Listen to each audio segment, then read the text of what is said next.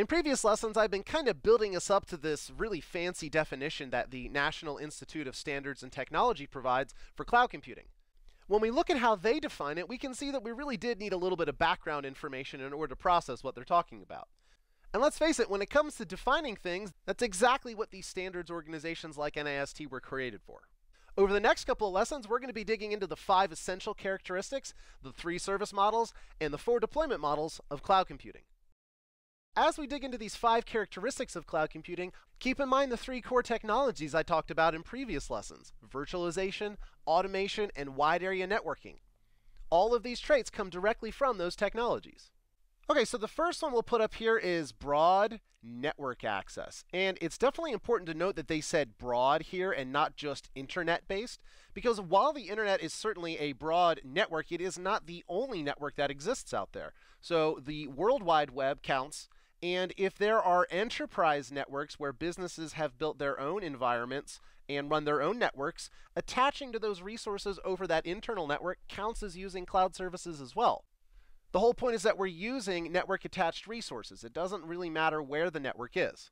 That being said, one of the most important decisions that many organizations have to consider is whether to use enterprise networks or to use resources that live on the internet. The next one on here is, I think, probably one of the most popular features, and that is self-serviceability.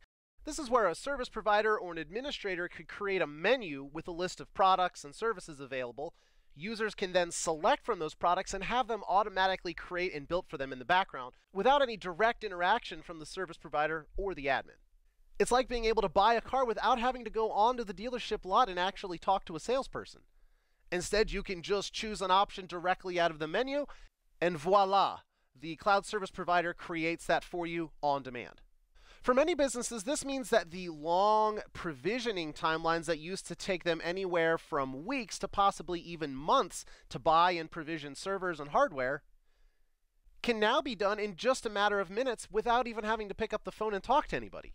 And even better, in the background, the cloud service providers have to deal with all of that capacity and infrastructure management problem, something that if I owned all of the systems, I would have to take care of myself. Now, if you're going to let people do self-service administration, then the third one on here kind of becomes a necessary evil that goes along with it, and that is measured service. And there's really 2 different sides to this. If we're letting people do self-service and they can use menus to create things like virtual machines, then in many situations we're going to need to know how long those virtual machines run for. And if you're working with a cloud service provider, they're going to want to know how much to charge you for the amount of time that your machine ran. Or perhaps you're using a piece of software like an app that you bought in one of the mobile device stores. There is still a cost associated with that. The second part of the measured service piece has to do with using things in more of a utility pricing model, kind of like the way that we pay for electric or water. We only have to pay for the cost of things while they're actually running. When the virtual machine gets terminated or we stop using the app, we don't have to pay for it anymore. This is uniquely different from what a lot of traditional businesses do, where they had to buy software and they just kind of owned it indefinitely for the rest of their life. Now we can own things for just the amount of time that we need to use them for. This is like renting an apartment instead of buying a home, or renting a car for a weekend rather than driving your own car.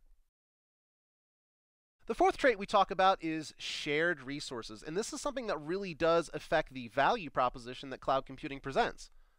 Just like when you rent an apartment or if you rent a car, part of the value there is that you don't have to own it. Someone else is allowing you to use it for a certain amount of time. In that same way, cloud service providers can share the resources that they have available, like web servers and networks, and allow different customers to work together and use those same environments as they need to. One day, A and B might be using these servers, and then on another day, C might be using this server, and B and A might be over on these servers here. Some cloud service vendors will also offer the ability to use quote-unquote private servers, but keep in mind that anything that's private like this costs additionally because the service provider is not able to share it with other customers anymore. Some of you might notice too that sharing resources like this could present a bit of a security concern, and that's absolutely one of the reasons why many organizations will choose to run their own clouds inside of their organization. And in a scenario like that, A, B, and C then could become portions of the business that are using it rather than thinking of them as public customers that are sharing the resources. And the last trait on here is going to be particularly of interest to Tiggers because Tiggers are wonderful things and they're made out of springs. A cloud computing service should also be elastic and scalable. The way that I like to describe this one is kind of funny. Imagine that a web server is sitting there selling tickets at a movie theater.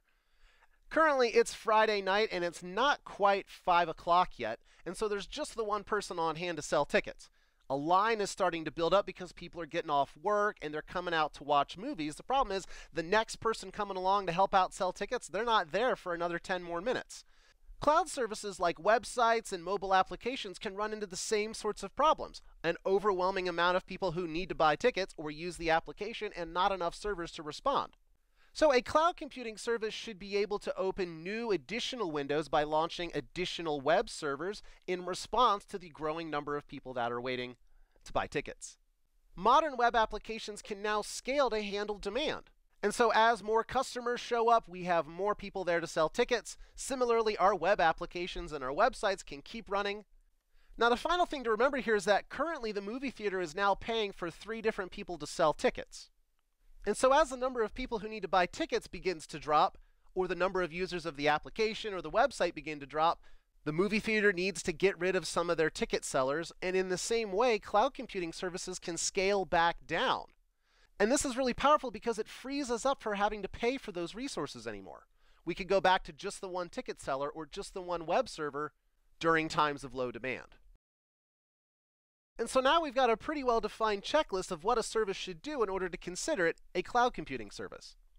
Are people able to access resources over a network? That could be the internet or it could be an internal network.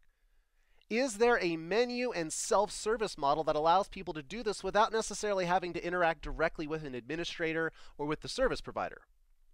After that, there should be detailed measurements about how much the service has been used. This may drive the cost of using the services. The resources that you should be working with should be shared amongst a number of different business units, or with internet-based cloud service providers, it might be shared with other customers. Not only is this a key characteristic, but it is also one of the big things that helps drive the value proposition. The more sharing of resources we do, the more cost savings that we're able to create. And that brings us down to the last part, elasticity, which says that we should be able to grow and shrink the service depending on the types of demands that it's seeing. This should drive further savings by allowing us to pay for the resources we need only when we're using them. In closing, thanks to the National Institute of Standards and Technology, we now have a clear definition of what a service should do or the traits that a service should have to be considered a cloud computing service.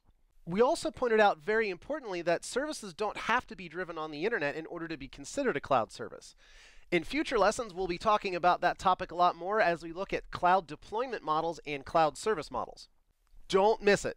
I hope this has been informative for you, and I'd like to thank you for viewing.